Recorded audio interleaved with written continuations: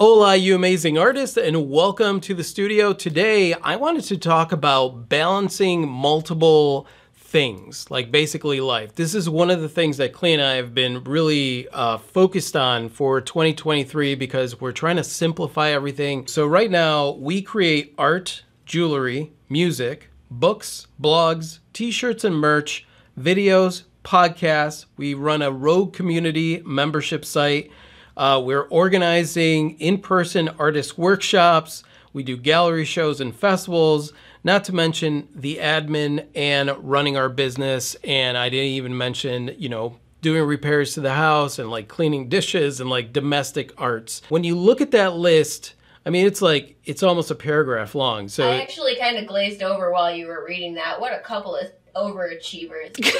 What are you trying to prove, man? Why are you doing so much? I remember when I started Patreon, somebody actually who had subscribed, they were like, you do too much. I don't want to deal with you. So obviously that list is like both of us. There's two of us that are doing all that stuff. And, we try and juggle everything. But honestly, sometimes it gets overwhelming unless you have some kind of system set up. The things you do are not the things that are going to overwhelm you. It's the way you think about the things that you do is what's going to overwhelm you and cause you to burn out. And it's something that we're still in the process of figuring out. So I just want to let you guys in on what is the secret that Rafi and Klee have figured out. Besides teamwork makes the dream work.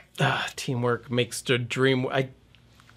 It's such a cheesy. So the first thing is establish some kind of a routine, right? Some kind of thing that's going to help you like be able to focus on one thing at a time. Because here's the biggest issue when you're doing several things is that you go to do a thing and your mind is like, you should be doing the other thing. And you're like, no, I'm going to do this thing. No, you should be doing the other thing. And then like, let's say you go to do the other thing, and then your mind is going to be like, you should be doing that other thing that you were doing, pulled in a different direction than the thing that you are doing. And that's why I think establishing routines, having like a day where it's like, all right, well, this is the day that my focus is here. This is what I'm focused on. And we do that with the videos and things like that, where it's like, all right, this is my media day.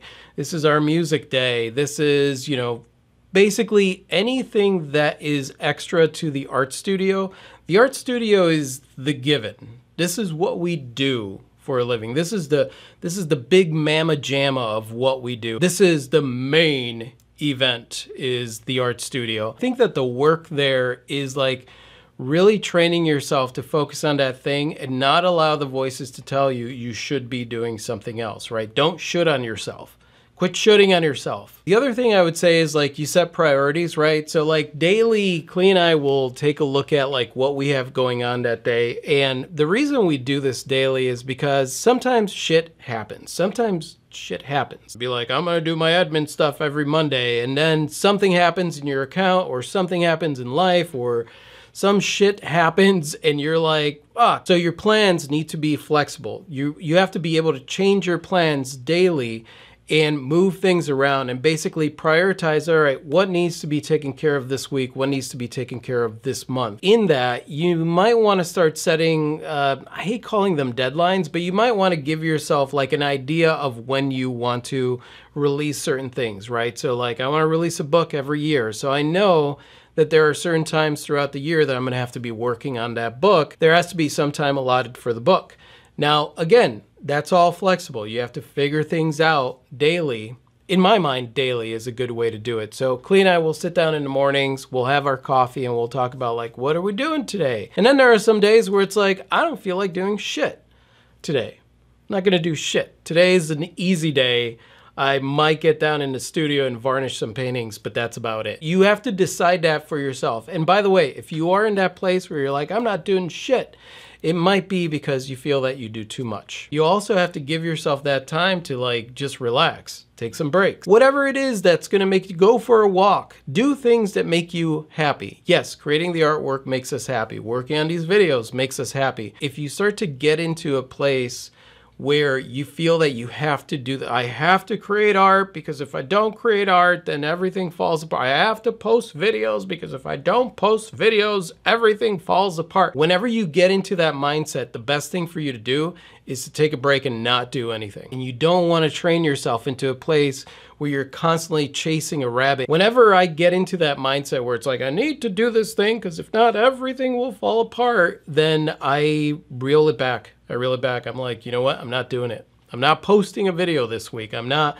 working on any artwork. I'm not releasing a new whatever. I basically make sure that I'm taking care of myself, my mindset, and my emotional state before anything else. I don't chase rabbits because rabbits are really fast and you will never catch them. Exactly. Did I say rabbit or did I say carrot?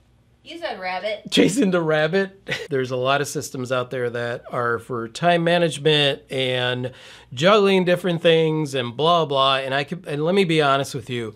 None of them work for me. You cannot manage. There's no way to manage time. Well, I'm going to spend 2 hours now working on this, and then you go to start working on it, and it's just not doing what you need it to do. And what you actually need is like 6 hours. It's better to just manage that task and be like, all right, right now I'm focused on this. There are other things on my list. I'll get to those when I'm done with this. And you take as long as you need to. The other thing that I think about is avoiding overcommitment. That's super important to us now because, you know, with the move and everything, we had a system in place when we were in Pensacola and then things changed drastically in our lives and that system was completely outdated. I would say constantly reevaluate like what it is that you're doing.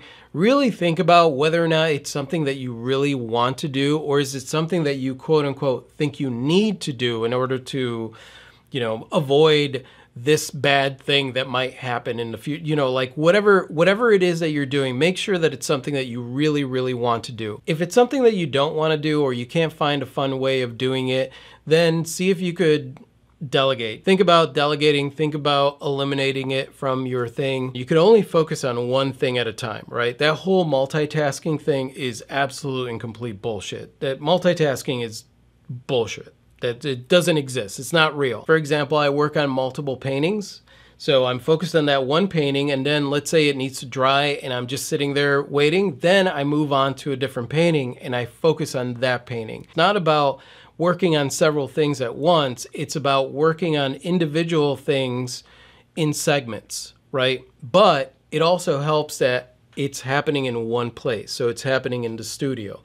I would not segment video editing because that's going to take place upstairs. So like upstairs, you know, I'm segmenting certain things, but down here, everything kind of revolves around the art that I'm creating. The actual skill is shifting gears and being able to focus. Exactly. Shifting gears and being able to focus on the task at hand. Be present. I think I just said the task at hand. Ham on, ham on. Be able to focus on the task at hand because that's the only thing that's going on right now. Be present. I know that's going to sound all like airy-fairy and stuff, but be present in your moment. That is the ultimate thing, is like be present in what you're doing and don't think about the million other things that you have to do. If you're working on something and you're thinking about a million other things, you're not going to be productive. It's just not going to work out for you. And that's the irony of it, is that a lot of times we don't feel productive. We drive ourselves crazy because we feel that we have too much going on. And then we end up not being productive because there's just a lot of hemming and hawing and you know, time spent thinking about the wrong thing, the thing that's not right in front of you. At the end of the day, I would say the main takeaway here is figure out a system that works for you. Be flexible in that system. And remember, there's no way to manage time. You can manage the things that you're working on. So take a look at the things that you're working on. Do I need to do this? A lot of times what Klee and I do is we do a brain dump. We list all the things that we do. And I'm like, what things here am I going to eliminate? Let me eliminate some things from this list. Lately, what we've been doing also is prioritizing our well-being, prioritizing that rest is vital. You want to be productive, you got to figure out how to rest more. And I know that it seems contradictory, but that is the truth. You want to be more productive, you got to figure out how to rest more. That goes hand in hand with a great piece of advice that I read this morning, which went like, why don't you just quit trying so hard already? And I was like, ugh. Quit trying to think of a million other things that you should be doing. Just do the thing, get it done, and then move on to the next thing. It's really quite simple. The hardest part is getting our you know, our brain jar to wrap around that. And that's it, you guys. That's all I have on balancing multiple art projects. Obviously, as we go through this process of simplifying, if anything else comes to the surface, we'll share it with you guys. Curious to know, you guys, like, how do you balance, you know, when you have multiple things going on, how do you balance them? How do you reevaluate? Or do you end up just burning out? Burnout is real, you guys. It's a real thing, and that's why self-care is the #1 thing on this list. You take care of yourself, you end up being more productive. Stop trying, you end up being more productive. Don't try, just do, you know?